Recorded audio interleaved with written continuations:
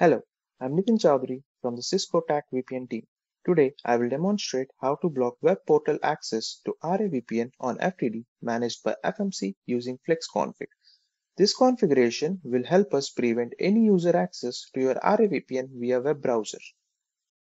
Let's begin by navigating to the FlexConfig object section. Go to Objects, then Object Management and select FlexConfig followed by FlexConfig object. Here, you will create a FlexConfig object using the keepout command within the global web VPN configuration.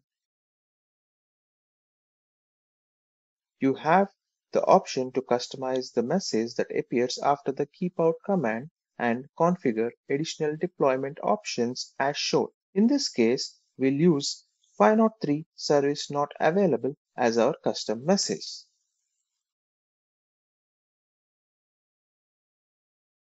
Next, create another FlexConfig object to negate the previous configuration by including the no keyword before the keepout command.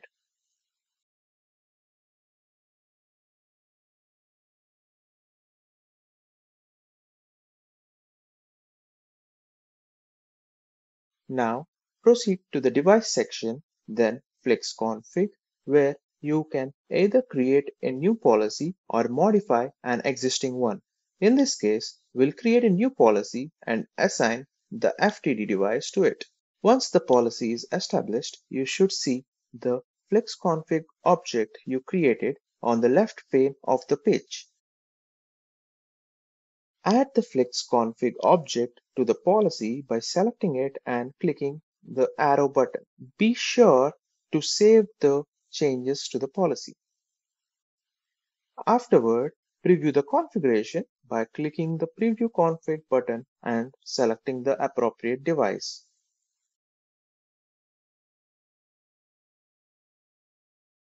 Upon verification, proceed with deployment by clicking Deploy.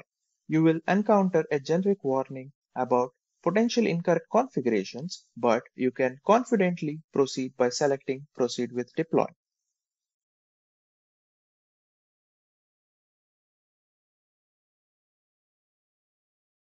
Once the deployment is complete, the configured message will be displayed when the Ravpn interface is accessed via a browser using the respective IP or FQDN. Now, let's see how to revert this configuration.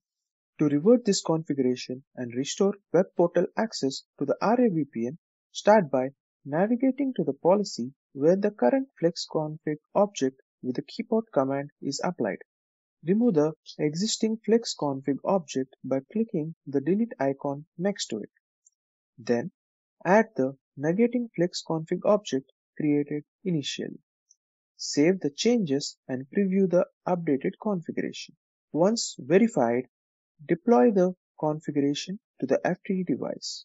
You will see a general warning again about potential configuration issues, but you can proceed safely with the deployment.